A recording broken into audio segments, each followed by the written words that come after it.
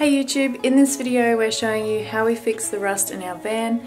It's a 1980 Toyota Hiace and neither of us had done anything like this before. All the information we got was basically off the internet and the products themselves, so keep in mind when you're watching this, we're not professionals, but we're really happy with how it turned out and we hope that if you find yourself in a similar situation, this video might help you. Alright, let's get into it.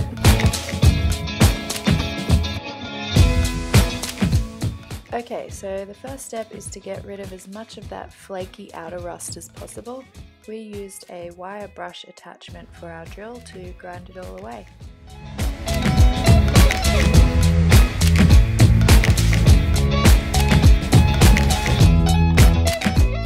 For the places that were a little bit hard to reach, we also used a screwdriver to chip away at the rust. However you do it, just make sure you get as much of that brittle rust off as possible, otherwise it might break off when you're applying the filler and that might mean that you don't get that really smooth finish.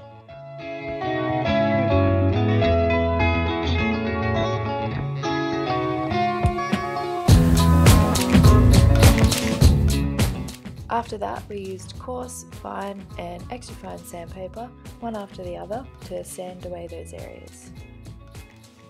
The reason for the different textures is to feather out the existing paint so that when we repaint you hopefully won't be able to tell. After sanding, make sure you clean those areas really well.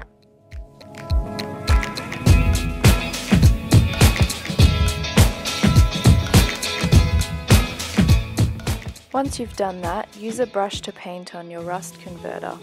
It's really important to be super thorough here. Make sure you get in all those nooks and crannies and coat all of the rust. Yay! Now for the fun part.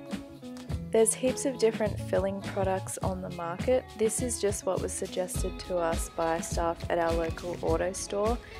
All the instructions were laid out on the container and it really wasn't hard to follow at all. You basically just mix two substances together to activate the product and using a spatula, slowly but firmly apply thin layers of the filler to the rust areas.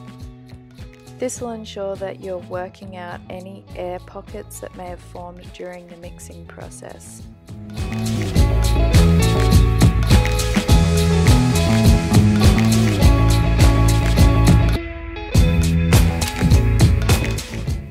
You'll have about 5 to 10 minutes to shape the filler before it starts to set.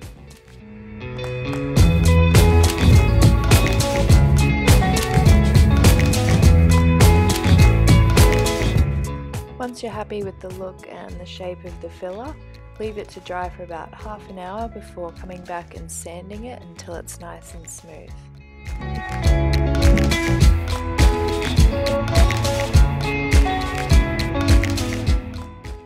And finally, after all your hard work, you're ready to prime and paint.